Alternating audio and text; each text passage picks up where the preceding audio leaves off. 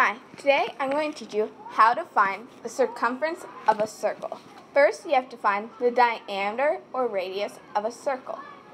So to find out the radius is half the length. Say in this case our radius is 4 centimeters.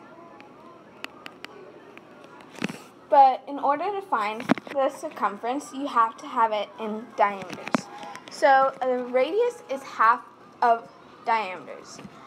So you would times 4 by 2. That would equals 8 centimeters in diameter. Next you would times 8 centimeters by pi. You can use this by any diameter. You just have to change it.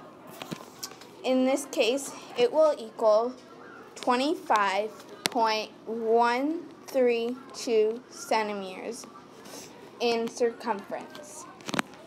And that is how you find the circumference of a circle.